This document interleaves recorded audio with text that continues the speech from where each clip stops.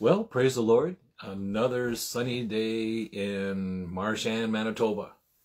And we're continuing on our journey of looking at our discipleship empowerment word. Again, I just want to remind you what are some of the reasons that we are doing this? Because we believe words in the Bible, the words that God uses, can empower us for our discipleship walk. I was shared yesterday that I didn't know a whole lot of other people that did this kind of study, but I was informed there's another gentleman that's been going on doing word study for year after year after year. And so maybe you can Google and see what he's doing, but there is some others, I know that. But when it comes to this area, we're just thankful that we can get into the word and let the word get into us. You know, I was thinking about this a lot this morning as we were kind of talking about this word righteousness, that we can get into the word and let the word get into us. And then we get into prayer and let the prayer get into us. And then I thought, oh, there's another saying I want to add to that: get into the Holy Spirit and let the Holy Spirit get into us. Amen. We need the moving of God. And the moving of God, you know, I believe where there is righteousness, where we walk upright before the Lord, God is glorified, and God pours his Holy Spirit through us and in us so that we can be vessels for him. Amen. And so as we can, finishing up the book of Proverbs, as I've said before, we're going to be a number of days yet as we continue our study on the word right and upright and righteous and righteousness. And we're going to continue to see little gems, little nuggets that are here and there throughout the Bible.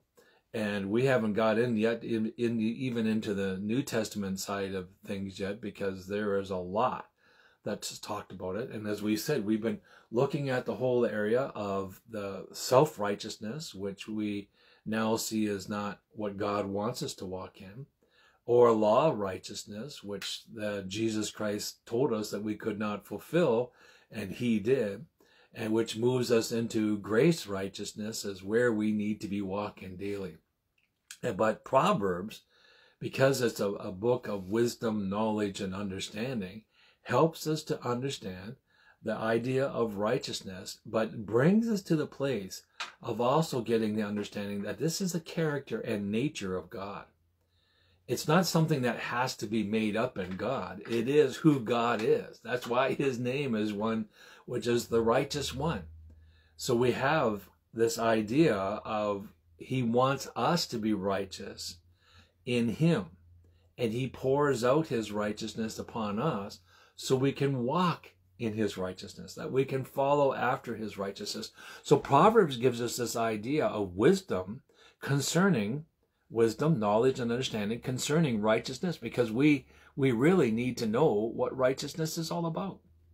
I know that as I've been studying this word for years, it's a word that sometimes people like, and sometimes people get confused and don't understand, but it's a character also that God wants to have in us.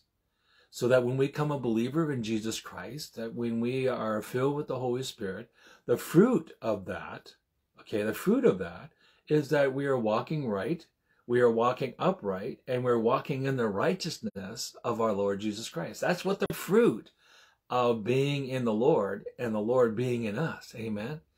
And so when we look through and hear Solomon and other proverbs that are spoken about righteousness, and a lot of the comparisons between the wicked or the world and the one who walks upright is given to us so that we can have a greater understanding. So we can see the picture of who God is, what God desires to do in this earth, and what God desires to do through us, and what he desires to empower us so that we can walk right in him. We can walk upright in him, and we can walk righteously in him in this old world. And you say, well, is that possible? It's not possible in us, but it is possible in him, in Jesus Christ. And that's why we need to be considering this word, because it's part of the character of God. As I said, part of his nature, part of who he is. And if that's who he is, and that's who he's pouring out into us, that we would become like him, a new creation, made anew from the inside out, then there is going to be fruit of righteousness coming from our lives. Now, that's kind of a tricky thought, because sometimes if you say, well, that is true, and you don't see the fruit of righteousness, then you would have to ask, well, what's wrong with me? Well, maybe what's wrong is that you need to draw closer to the Word of God. You need to get into prayer. You need to ask the Holy Spirit to fill you so that you can have the fruit of righteousness flowing through you. And I believe that God wants that. I believe he wants it more than anything else, because God is a just God. And so his justice is, his verdict is for us, is that we would walk upright. His desire for us is that we would walk upright before him. Isn't that kind of unique? And so he wants that righteousness in us. But so often we're afraid that if we try to do anything that may look like righteousness, or we're working on righteousness, well, then it comes across as self-righteousness or law righteousness. And so then we just put the whole word aside and we don't touch it, because we're afraid of those 2 points, not realizing that we need to realize we can't fulfill self-righteousness, we can't fulfill law righteousness, and we can't fulfill grace righteousness. But in Christ Jesus, we can fulfill the grace righteousness of our Lord, so that it would flow through us, so that people will see the fruit of righteousness as we work, or the fruit of righteousness as we teach, or the fruit of righteousness as we live on our street with our neighbors. They will see the fruit of righteousness, not our righteousness, but the righteousness of our Lord Jesus Christ flowing through us. And so this is what the wisdom book is trying to get across to us, that if we would just get some wisdom, knowledge, and understanding concerning this whole subject of righteousness and being upright and right before the Lord, we will see many blessings. And not only that, remember we've talked about scriptures where it says not only we will receive blessings, but our children and our children's children, up to many generations. When people walk upright before the Lord, it not only affects them personally, but affects your tent or your household, affects those around about you, affects your neighbors. Because what is righteousness all about? Is walking upright, walking integrity, being an example of Jesus Christ.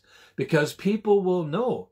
That was probably one of the testimonies that the Lord used in my early years, and I hope he would still use, is that when I became a Christian, people began to see there's something different. There's something different than the way I used to live and the way I used to do things. You know, there was a change from the inside out.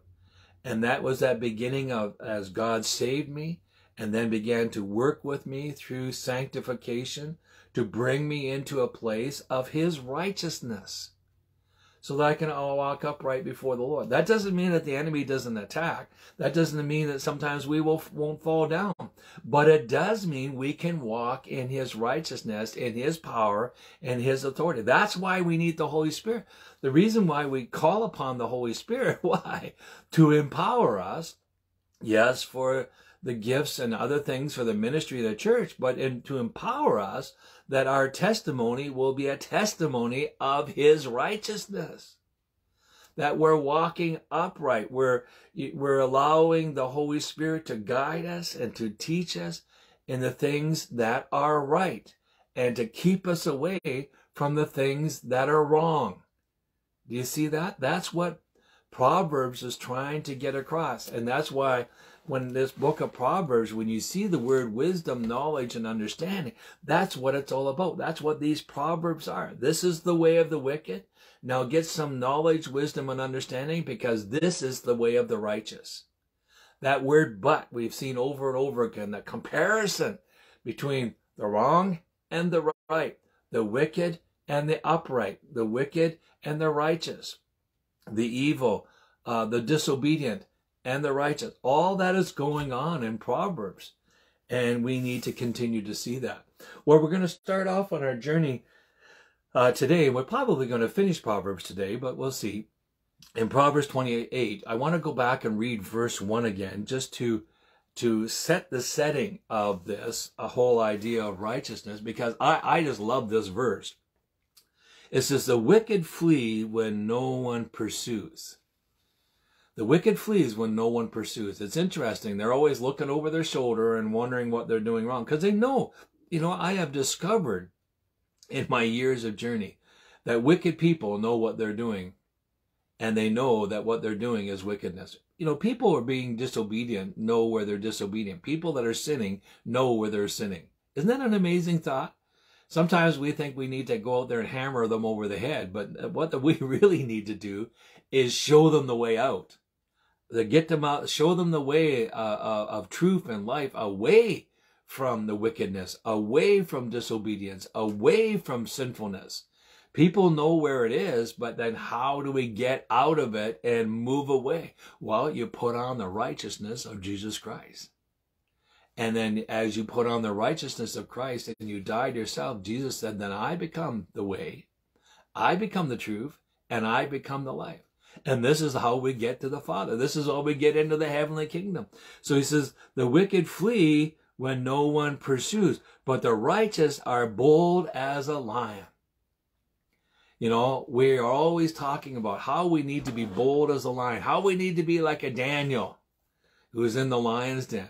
But have you ever thought that maybe Daniel was bold in the lion's den because he walked upright and righteously before the Lord? Right? Isn't that what it was all about? He wouldn't bow to the king. He wouldn't bow to the different things that the king, even when it came to eating, he wouldn't eat certain foods. Now, that's a strange thought, because his life was a life of uprightness, righteousness before God.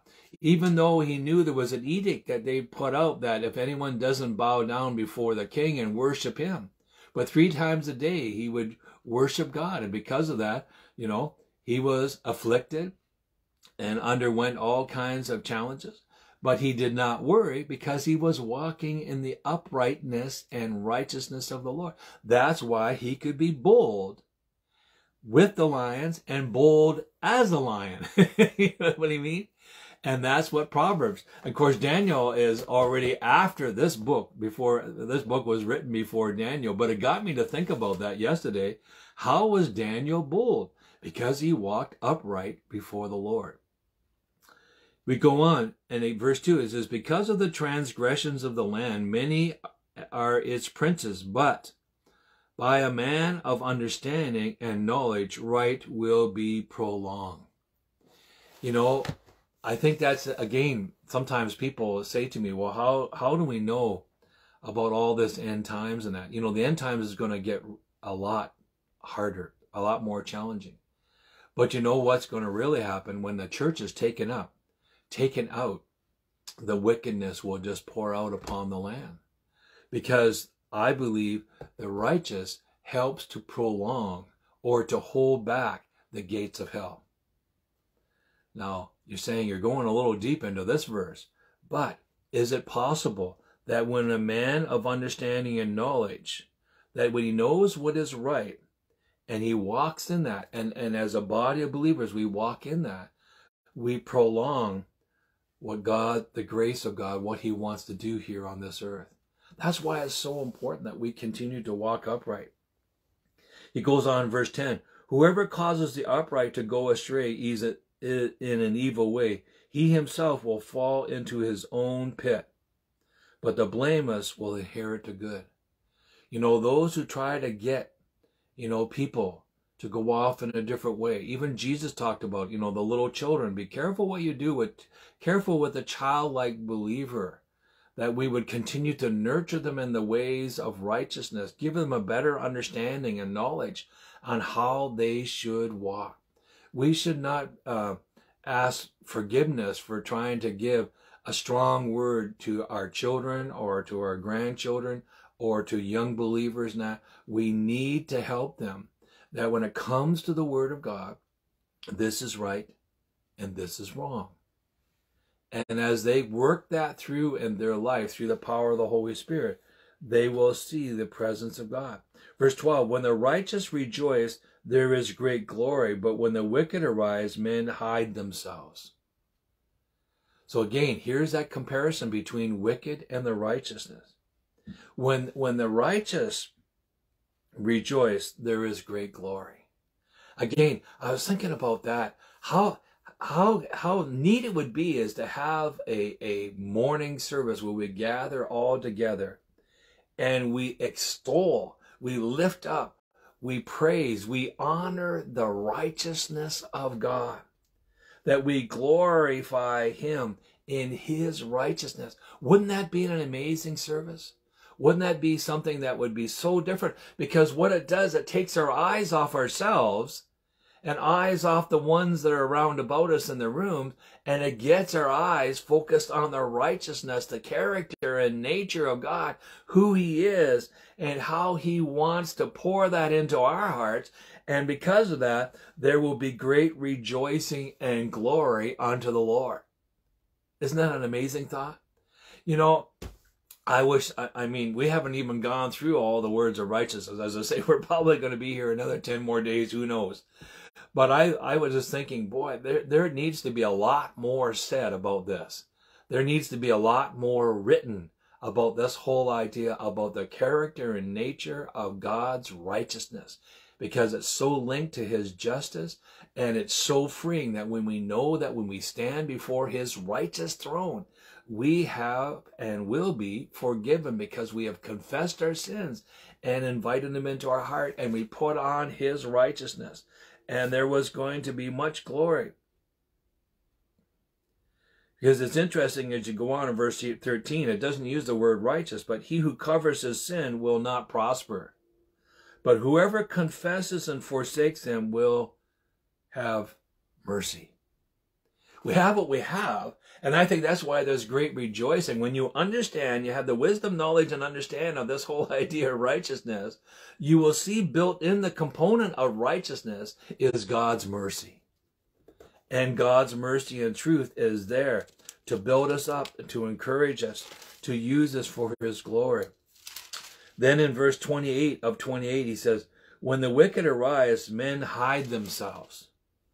But when they perish, the righteous increase. You know, when they perish or they go away, when the wickedness begins to be pushed back, the righteousness of God will increase. That's why I saw in revivals and that, what was happening, the wickedness of the world over in England and that, when there's these great revivals in North America, the wickedness of the world was being pushed back, and people were beginning to come full of the righteousness of God, and the righteousness of God, as it was being poured out, pushed back the evilness of the prince of this world, of Satan. That's why righteousness is so important, that we walk in righteousness, live in righteousness, because it not only affects us personally, but it pushes back the enemy. It causes the enemy to flee. Do you understand what I'm saying? That's why when we need to, to get into righteousness and let righteousness get into us. See, there's a new one we can add to our list. As we say, get into the Word of God, let the Word of God get into us. Get into prayer and let prayer get into us. Get into the Holy Spirit and let the Holy Spirit get into us. Now we're adding another one. Get into righteousness and let righteousness get into us. You understand what I'm saying? And that's all possible through Jesus Christ. 29:2 says, when the righteous are in authority, the people rejoice, but when the wicked man rules, the people groan. So here again, those who are in leadership, those who are walking upright before the Lord, the people will rejoice. But those who are doing wicked as leaders in the nation or in our communities, whatever it may be, the people will groan, or there will be great sorrow. Groaning usually comes because of pain and sorrow and anxiety. But those who, when they walk in the righteous, are in authority. When the righteous are walking, how do we walk in authority? Think about that again. Here's another little connection of a nugget put together. When the righteous, we walk upright. But notice here what it says, when the righteous walk in authority. When the righteous are in authority, the people are rejoicing. And that idea of authority, if you move into the New Testament, Jesus gives all authority and power unto his disciples. And all authority and power comes through the power and the filling of the Holy Spirit. Isn't that interesting how, again, a proverb is kind of linking forward into what a truth, that a wisdom, a knowledge and understanding that if we walk as righteous are in authority, the people will rejoice. Verse 6, but transgression in evil men is a snare, but righteous will sing and rejoice. So when you get involved in the evil things of this world and the wickedness of the world, what does it say? That you'll be ensnared. Paul talks about, and others talked about, that when you run a race, run it in such a way that you won't be ensnared or entangled or get tangled up in the things of this world. The world wants to ensnare us. The wickedness of the world wants to ensnare us. It wants to shut us down. It wants to cause us to stumble and not to be able to go forward. So by transgressions an evil man is snared, but the righteous, as they're walking upright, in the righteousness of God, what are they doing? They're singing and rejoicing. I don't know if you've ever put that together with righteousness, but can you imagine, again, as we talked about our service of gathering together as a body of believers, and we begin to understand the wisdom, knowledge, and understanding of the word righteous and right and upright, what begins to bubble up on us is a well of singing and praise and rejoicing. Why? Because all the pressure is off. It's no longer I that live, but Christ that lives in me. It's no longer I have to take care of everything. He takes care of everything through me. Isn't that a wonderful thought? I don't always get that every day. And that's why I said, when I'm finished teaching this on the word righteousness, sometimes I think we need to go right back and start all over again at Genesis and work our way all the way through, because we're just giving a little bit of a taste on the lips. And a little bit of a taste in our heart, what this wonderful gem of a word is all about. We will sing and rejoice. Verse 7, the righteous consider the cause of the poor. Again, here's another connecting word. When you're walking upright and you're walking in the righteousness of God, you will consider, now we use the idea of poor, which is a poor, but also, it's an important word, but that idea of poor is also reminding us of those around us, those who are hurting, those who are needy. There's a lot of needs around us right now. There's a lot of hurting people. A lot of people are dying and are sick. I got a phone call last night from Nagaland, from, part of India. And the pastor was just about, I think, just about in tears. He just didn't know. There's so many people dying every day and so much need. Can you imagine one of the greatest needs that they have in India? Can you think about this? It's not so much food. It's not so much doctors. It's not even money. You know what they need more than anything else? Can you think about this? I'm not trying to put anything down. They need oxygen. I was thinking about that last night. It gets all down to the place that what they need more than anything else is just being able to breathe good air. Wow. But we're to remember the poor, the righteous people. And I found myself last night just praying for them and saying, oh God, how can we help them? How can we pray for them? How can we, as that pastor and I joined together last night and the night before, he's been calling almost every night, because we need to join together as righteous ones to be praying for the poor and for the needy. That's the fruit of righteousness, that it builds within us a concern for the poor and the needy, that we will not just walk by them. We will not just pretend that they're not there, that we do not see them, but that we, as a righteous, upright person, say, okay, God, what is it that I can do to help the poor and the needing and the hurting around me? He goes on in verse 10, the bloodthirsty hate the blameless, but the upright seek his well-being. For the righteous seeks the well-being of others. Verse 16 of the same chapter, chapter 28. When the wicked are multiplied and transgression increase, but the righteous will see their fall. When they think they've got it all together, when they think of everything is going to happen, when the wicked, they're multiplying. Are we seeing wickedness multiplying? Are we seeing transgressions increase throughout the world? And the answer to that is, yes, we are. Everywhere. All kinds of terrible things. Just like Romans chapter 1 tells us would happen on this earth are happening. The book of Revelation are happening. The wickedness are multiplying and the transgressions are increasing. But here's our connecting word, but. The comparison word. But the righteous will see their fall. In the end, we will see their fall. Why? Because a just God is going to take care of that. Where the wicked thought they've got away with the wickedness and the transgressors have got away with their transgressions, you have not got away from it. All things are recorded. And there is a just day coming when the just God, the righteous one, will sit upon his righteous throne.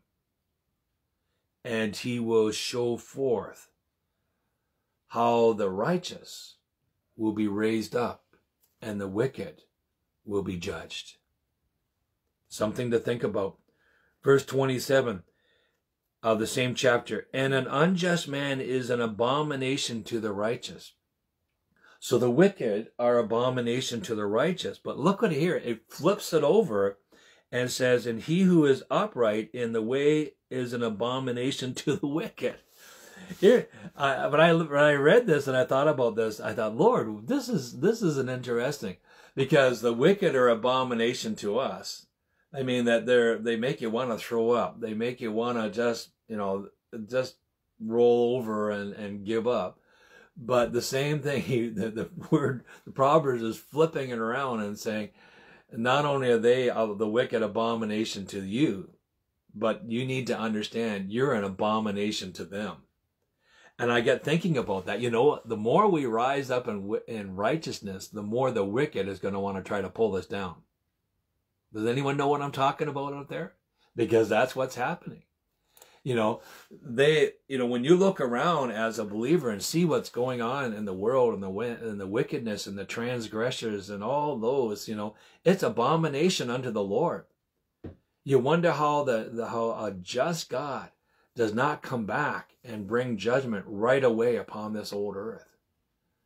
But he wants the righteousness of God to continue to show forth through the believers of God. Because as we walk up in righteousness, it's going to affect the wicked. That's why we do what we do. Because we love, just as God loves, to see more people come into the kingdom of God. And we need to walk upright. And yes, some will curse you. Some will hate you. I have found that out in the last number of months.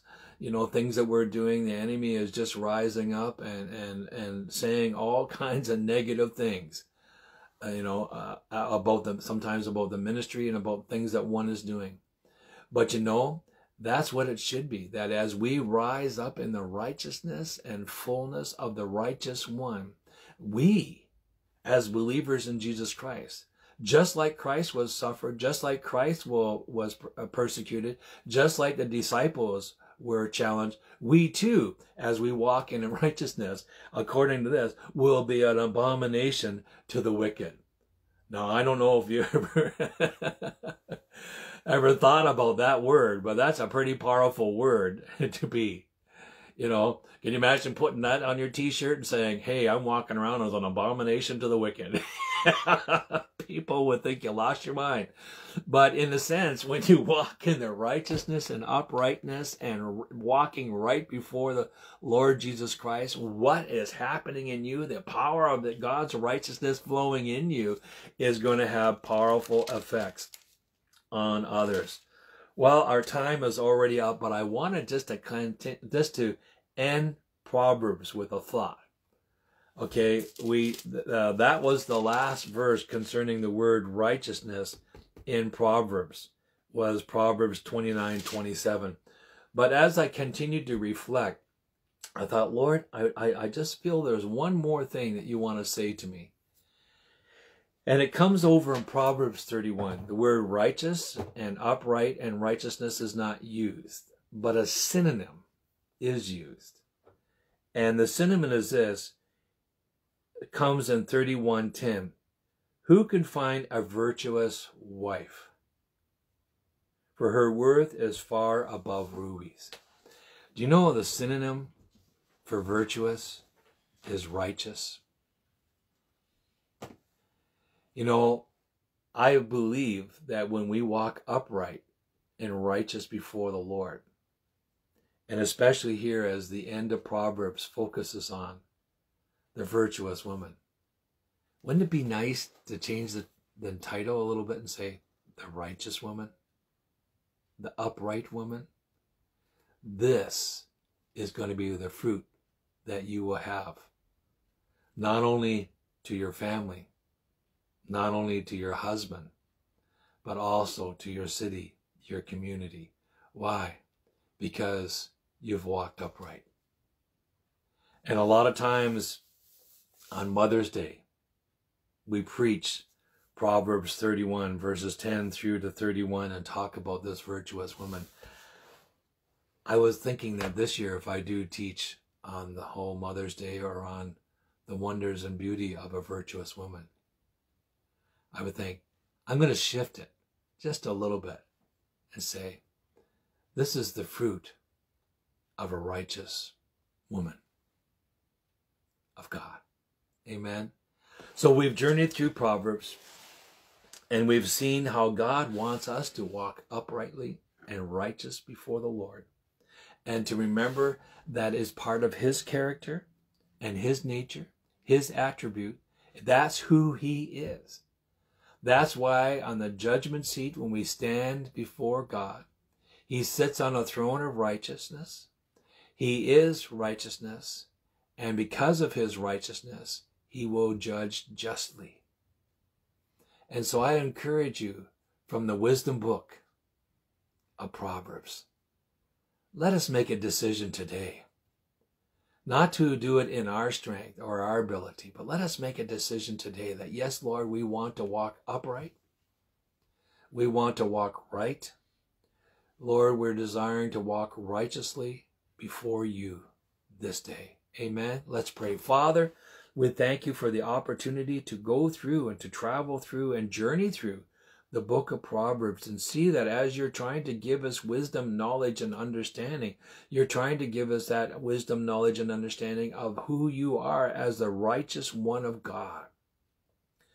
And so, Father, I pray today that in our flesh, it is impossible to walk upright. In our minds, it is impossible to walk upright. But Lord, in our spirit, as you fill us and anoint us, Lord, it is possible to walk righteously before you. And Lord, you show us that as we walk righteously before you, we will rejoice, we will sing, we will give praise.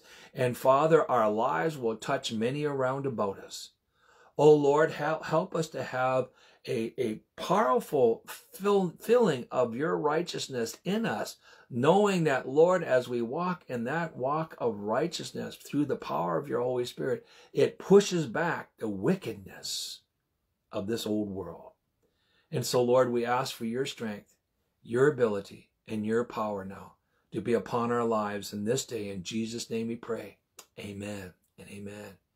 God bless you. Thank you for all you waving, Carmen, Eddie, bless the Lord. You know, I could go on and on. Louise, there's a whole bunch of you. We love you. We're glad that we can gather together. Pray for us tonight. We're going to be up late tonight, and we need your prayer because we're going to be doing a service, Colwyn and I, starting at 11 o'clock tonight, and we're preaching live in Japan. Go figure, okay? That's what technology can do. So we're preaching live in Japan tonight at 10 o'clock. And so keep us up in prayer if you think about that, okay? We love you. And Lord willing, we hope to see you again tomorrow. Bye-bye.